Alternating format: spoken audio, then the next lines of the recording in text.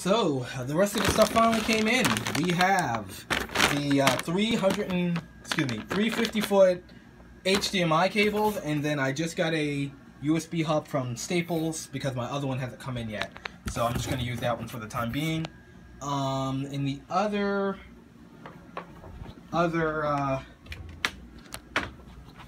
equipment is light's not on. Is here. So I've got my actually that's a extra USB or HDMI cable, which is also a braided HDMI cable that came in the mail super late. This is like for my previous purchase, and I forgot I had it because I wound up canceling the order, but the guy sent it anyway. I have my adapters here. I've got my USB cable. I've got my external sound card.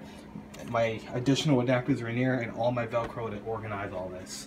So finally I can start loading this machine up on the shelf and making sure that and there's a bunch of trash down there, so I gotta clean that up before I put everything up. But I think we are ready to get started, so let's go. So let me show you the current cable mess under my desk right now, because I knew this project would be coming up and starting. This is the mess under my desk. This is all these cables that I just, first of all, I did have this managed, but then it kept falling down, and then I tried wrapping it again, and then, you know, there's a lot of cables. So I stopped caring for it like a month and a half ago, because I knew I would be moving my computer. So now I can finally unplug every single peripheral from the rear of this machine, and get this thing moved to the server rack. I'm actually just gonna move it. The computer is still in sleep mode, but SSDs are really resilient at keeping the stored data.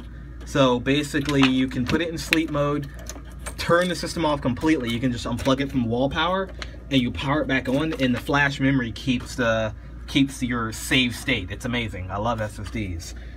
So we are all unplugged. So that's the easy part. So let's go ahead and get this thing moved to the rack, and then we can start pulling all of these cables to their respective location. So fun. All right, we are almost cleaned up under here, and I'll have a lot more space to relax and stretch my legs. So I've gotten all the cables, most of them, all up on the desk.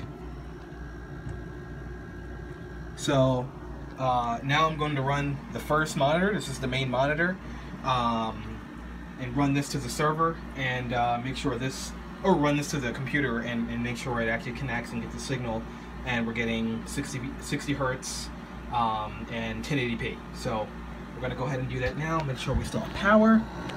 And I can't tell by the camera, but let's see. Can I get... All right, not going to worry about... Yep, we got power. We got power, I can tell.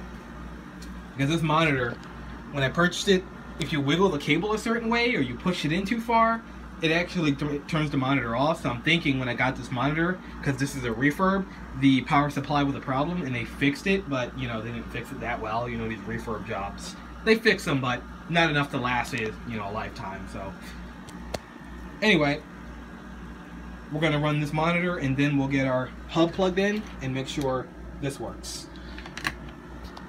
Okay, so I wanted to do a dry run. I just have the main screen and the TV plugged in. So I'm just gonna make sure the cables work and everything. So I'm gonna go ahead and fire up the system. That's on.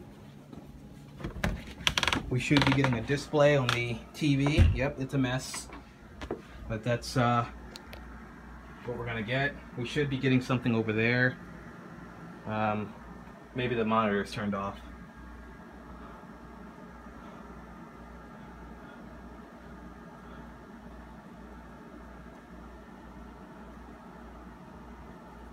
Same cable I used to connect the TV up. Should be here.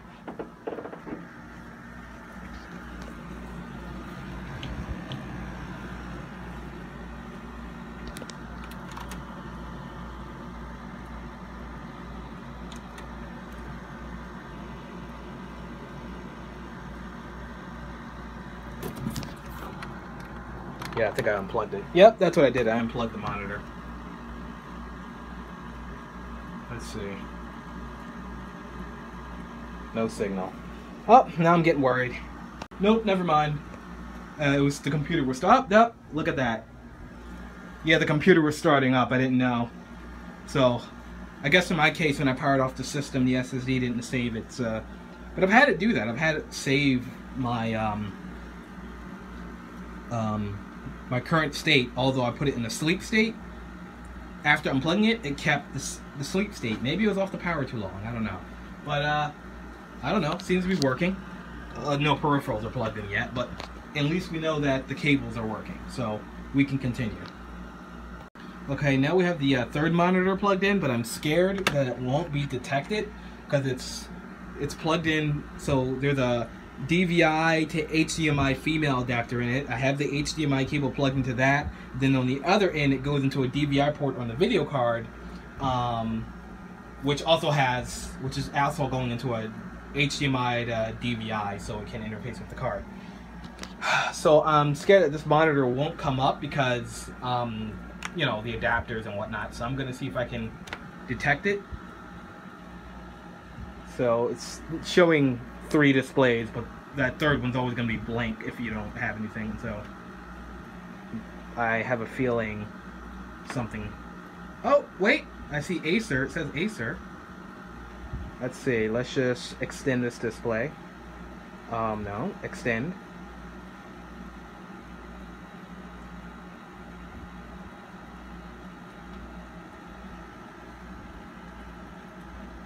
Oh, that's amazing. I'm sure they're in the wrong, like, location. Yeah, the mouse is going the wrong way, but that's fine. That's great. Okay, that works.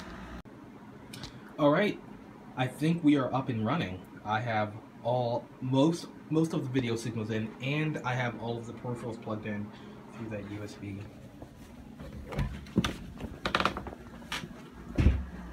Through that USB hub.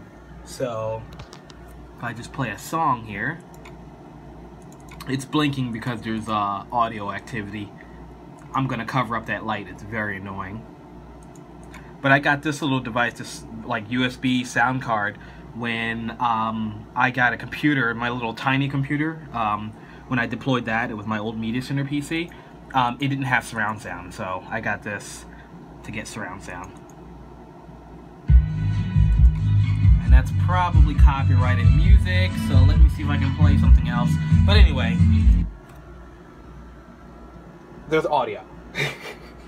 So we have all of the cables, most of the cables routed. They're not tied up yet, but everything seems to be working. Video seems to be fluid. There seems to be no extreme latency. So we'll just go ahead and continue running the cables, and we'll wrap everything up. Okay, before I start putting things back and tying wires up, there's a problem. This computer is sitting out here in this room on this rack. This room is not air conditioned, and I can't afford to have an air conditioner run 24/7. So this is what I'm going to do. I am going to change out a couple of the fans to alleviate some of the airflow, and probably throw an extra fan on the video card or facing the video card to bring in some cool air. But all in all, I plugged everything in and it just started working. And it's amazing that this worked, because you know my projects. Every time I have a project, nothing works. Always a problem. So let me replace a couple of these fans, and then, I mean, you gotta see this cable run. It's insane. So basically, got cables coming from here, here, here. Got cables coming all along here, all along there, all along here. Now you don't need 50 feet to do this. 35 feet or 40 feet would have been enough. You know, you know, it's better to be safe than sorry. And I have a lot of HDMI cables running out here, and I'm not even done yet. So it's working. I can't believe it. It's working. But I'm telling you, everything's working. Everything is working without a hitch. And I opened up a forum on, see how that goes from there? Actually, we'll play a video. We'll just play their video.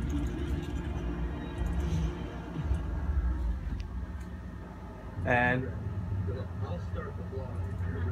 you see how no loss in performance whatsoever. Yeah, so it works great. I couldn't be happier. Well, the monitor is not plugged in now, but turns out the issue was a bad HDMI cable, so I just threw that one out.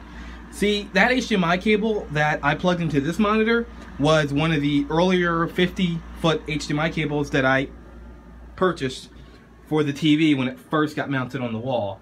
The thing is, the guy sent me the HDMI cable in the mail, but it took 5 weeks to come. So I gave him a bad review because I asked him on the second week, where's my package? Never replied. Kept sending a message. Never got a reply back. A week before the package came, I wound up purchasing something from Amazon. It came the next day, and I'm like, yeah, I should have just spent my money here in the first place. So I gave him a bad review because he wasn't communicating. A week later, my package comes. He says, oh, if you retracted your bad review, I will give you a refund. I think we wind up retracting the review, but I never tested the cable. So that cable's bad, and I didn't spend that much money on it, but like, that cable felt like shit too. I've never felt a cable. It felt like barbed wire, and it was the cheapest or chintziest feeling.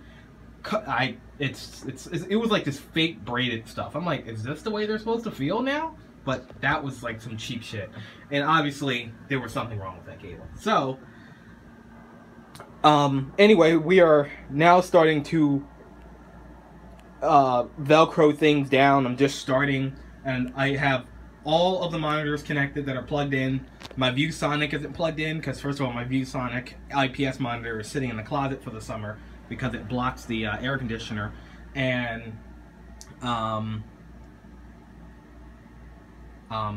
yeah, that's the only reason. So anyway, let me complete this stuff here, and we have to Velcro everything down all the way out the door. Look at this. It's coming from the wall just a little bit. That's going along the entire wall.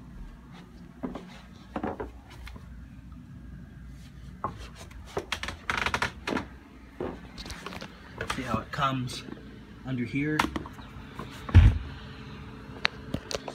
And I'm actually gonna get that tacked onto the wall like that. Goes under this rug, comes under here, and then the mess is, of course, concealed behind this cage. So it turned out a lot better. And this is what the back of the system looks like. It's still a hell of a lot less crowded than it used to be.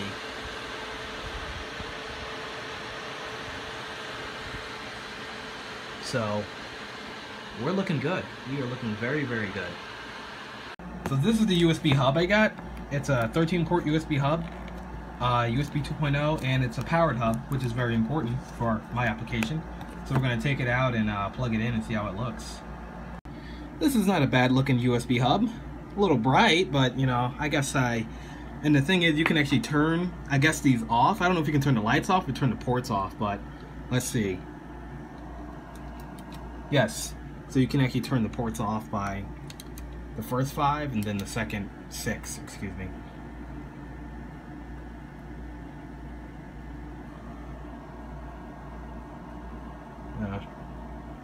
I just think the device has to come back online. It takes a bit, but yep, there's my mouse and my keyboard.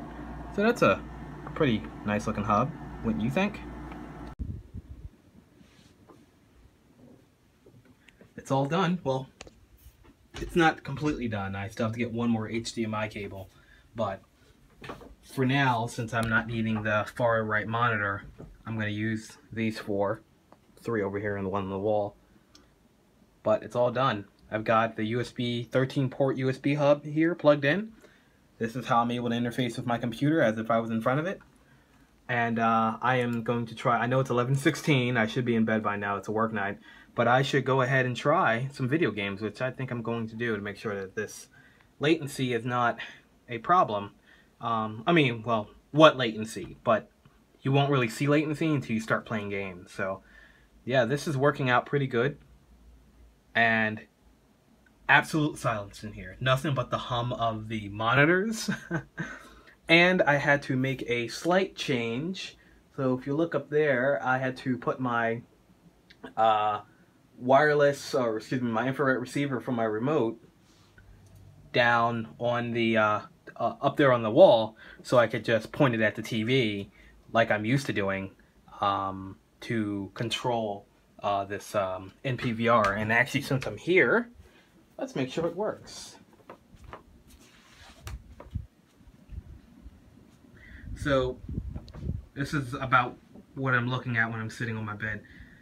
So I press the Windows remote, the Windows media player button.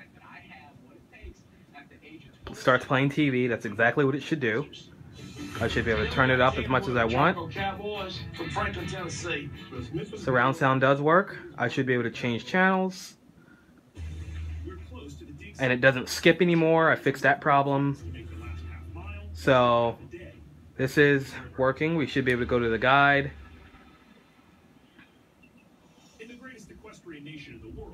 Come on, where's the guide? Or maybe I go back to bring it up. There we go. And then TV guide. See, these buttons don't quite map to what you press. So I may have to configure this a little bit more. But if I press live TV, nope, that doesn't work either. So it's not perfect. I still have to, but it works. It's working, and the computer is in the other room. So I finally have this thing on the shelf. I had a hell of a time trying to do it. I measured this out, not accurately, but I knew it would be kind of snug, and it was snug. So the top of the case, because it's got that stupid fin thing going on that makes no sense, was rubbing up against this, and I wound up ripping one of them off trying to put this in. But it's in. The only thing is I have to move this shelf up one click. Once I do that, then I'll be in great shape to move this machine around or pull it out for maintenance or whatever. But it's finally in its final resting place. I may have to pull it out again to install the 4th or the 5th HDMI cable to connect my far right monitor, which I always disconnect during the summer due to the fact that it blocks the air conditioner. So I won't really need to worry about that until late fall. So that's when I take out the air conditioner. But anyway, this is it's in, and all the fans have been changed in this. Most of all of them have been changed. And as you can tell, it's pretty loud out here. I've actually got this other fan on because there's no air conditioning in this room. So I've kind of I have fan controllers in all my systems. So this is the fan controller in this system. It's 2 fan controllers, and there's a single fan controller in this system to control the 4 fans, or the, well, 2 fans, because this bay is not used, plus the 2 in the back to keep everything cool. So anyway, we are complete. This project is considered complete at this time, and I mean, look, you can tell how, look at that, because it has this, so it has this thing here. This sits on the side of the case to bring in air to the hard drives, but it takes up extra space when you're trying to mount it in such a small area. So you can tell this was not a fun, I had to take it off. This wasn't fun to get in, but it's in there, and unfortunately I'll have to take it out 3 or 4 months from now, but what can you do? So we're completed. This is the first project that I've, thought out and kind of, gone over the pricing of it, and the total cost of this project was much less than the original cost. So if you want to run all of your peripherals from your room to your computer, and you want to have access to the high-speed USB 3 or anything faster than that, you have to buy Thunderbolt components, you need to buy a fiber cable, and the numbers start it starts to add up very fast. I was already up to, I think, $500 or $600 after the cable, after the Elgato dock that you need. It might have been $400, $450. 600 is just an exaggeration if I bought everything in SRP. This cost me, I want to say 57, maybe 60 bucks. It's going to cost me an extra, I think, 10 bucks to get the other HDMI cable. So we'll say it cost 70 bucks, probably 70, 73. And I mean, it's only USB 2, but I can later buy a longer USB 3 cable and get it working, and get the USB 3 peripherals like like my iPhone, which is really the only USB 3 thing I have. USB 2 is sufficient enough. I can also put a hub right here and then just walk over to the system. I'm not lazy, so I can just get up, walk over, plug in my flash drive, and I'm good. So we're done. Thanks for watching. Any questions or comments, ask me below. And this is actually my system if you haven't seen it. It's all the stickers that I put on it over the years, and I'm glad it's out of my room now, because it was pretty noisy with the other fans I had in it, but now it would be unbearable. So we are good.